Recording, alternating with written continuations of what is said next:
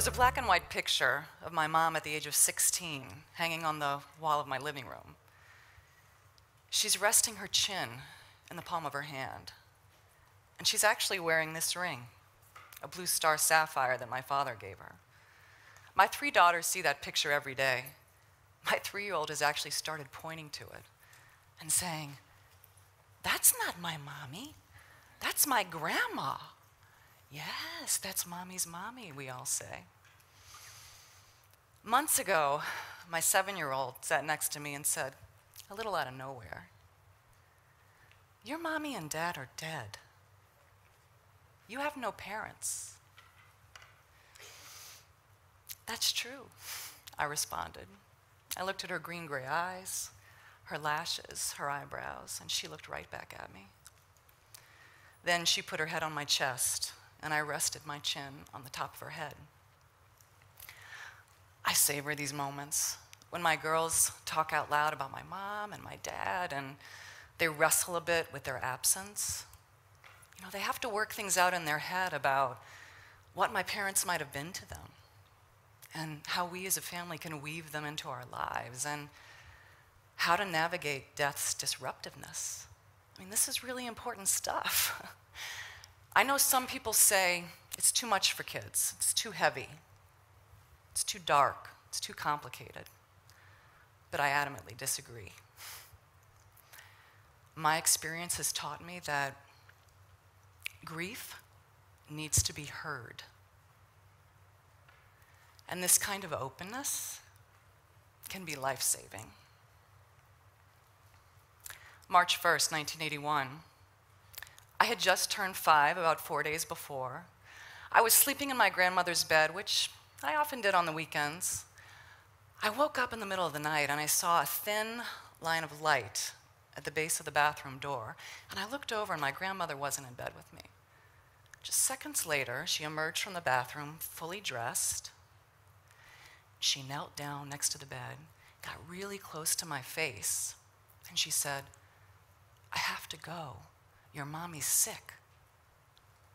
I didn't sleep the rest of the night. My great aunt read me lots of books. The Pokey Little Puppy is the one that I remember the most.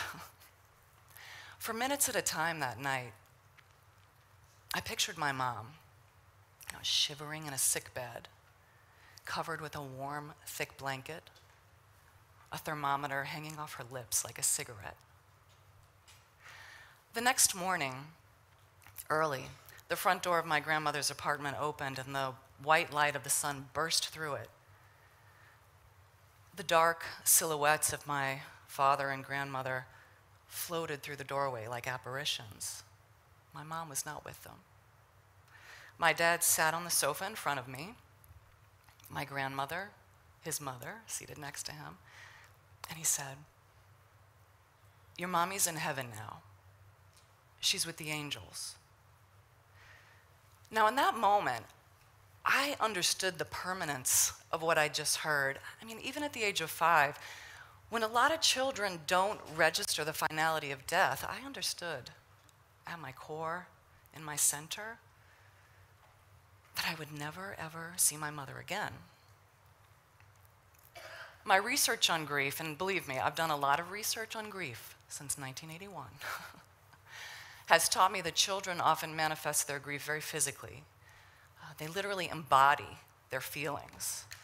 I walked in circles around the center of my grandmother's living room over and over and over, stomping my feet.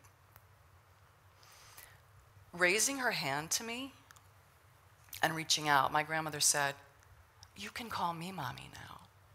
In a split second, I shot back, "No, you're not my mommy." My dad sat with his eyes turned down. I mean, that moment for me is really remarkable as I think about it, because it marks the point in time where my family and I chose 2 very different paths. I mean, I was barely 5, right? I had just learned minutes before that my mother was dead. Struggling with their own shock and disorientation, my family tried to fill the void that had been created by giving me someone else to call mommy, by restoring a mother in name, to our family unit. And I said no. No. My mother had existed. She couldn't just vanish one night and be replaced the next morning. I knew what I needed. In the immediate aftermath of my mother's death, I made a choice to acknowledge my loss. Soon after I moved in with my grandmother, pictures of my mom disappeared. My dad went back to work, got his own place, eventually started dating again. Years later, it was my 13-year-old cousin who told me that my mom had actually died in a car accident. She hadn't died in the sickbed, I'd imagined, a thermometer hanging off her lips, like a cigarette. That night, as I was in the backseat of my grandmother's car, I was glaring at her brown eyes in the rearview mirror. I mean, why had this been a secret? What else didn't I know about? Grief literature talks about the importance of telling the truth about death, especially to children. Approximately 4% of kids between the age of 5 and 16 have lost a parent or a sibling. And in the United States alone, that number is in the millions. Starting the morning after my mom died, and for years after, I wasn't able to confront the real reason she was gone. And when I finally realized what happened, I was confused and angry about these barriers that had been imposed. And as I had before, I said no to them. No. No. Time and time again, when I was a teenager and a young adult, I made public declarations about my longing for connection around my mom's death. When I was 16, I was in a play, and I played a character named Claire, whose mother and father had been killed in a car accident. And I sang a solo called, "What Is It Like to Be Dead?" When I was in college, I wrote a 25-page personal essay called "My Silence Aching." Yeah, that's what it was called. And I presented it to my father and my grandmother. I mean, I was out there with my grief. I wanted my classmates, family, friends, teachers to bear witness to my story. I was compelled, and I clearly still am, to talk out loud about what had happened and how I felt. My father, in his silence, was on the opposite end of the spectrum. He left the theater before my curtain call when I was 16. And he and I never talked about what I wrote in my 25-page paper. He was alone, in his head, retreating from me. Now, grief is complicated, and I know it looks different for different people. But grief experts say that individuals who mourn in silence often isolate themselves and deny that anything is wrong, and sometimes suffer quietly from feelings of shame or guilt. My father mourned in silence.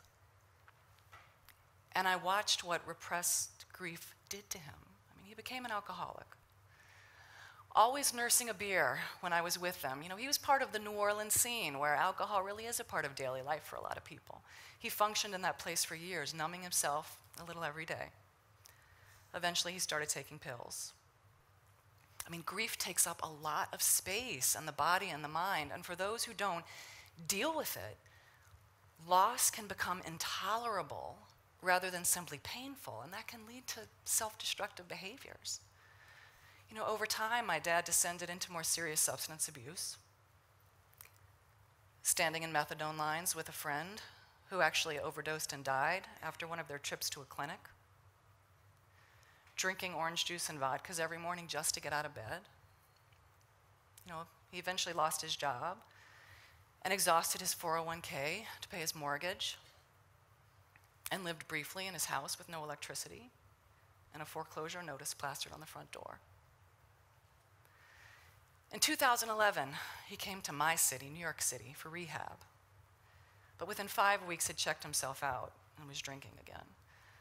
I actually bought him a ticket for a Chinatown bus headed south out of New York City after we fought one night. I said, You can't stay in my house and lie to me.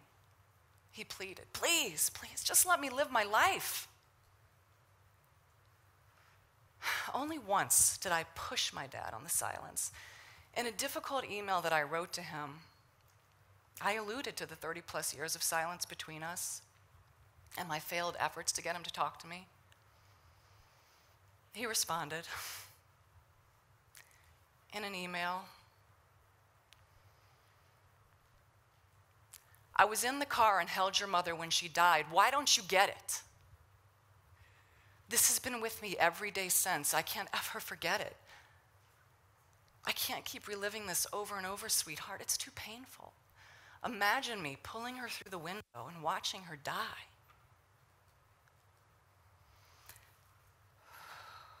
Three years ago,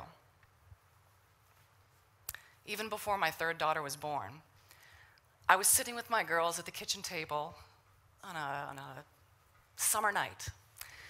And the kitchen window was open, letting in the thick, humid air that always reminds me of New Orleans. I was asking my girls about their fun-filled day that they'd spent with their aunt, my devoted sister-in-law.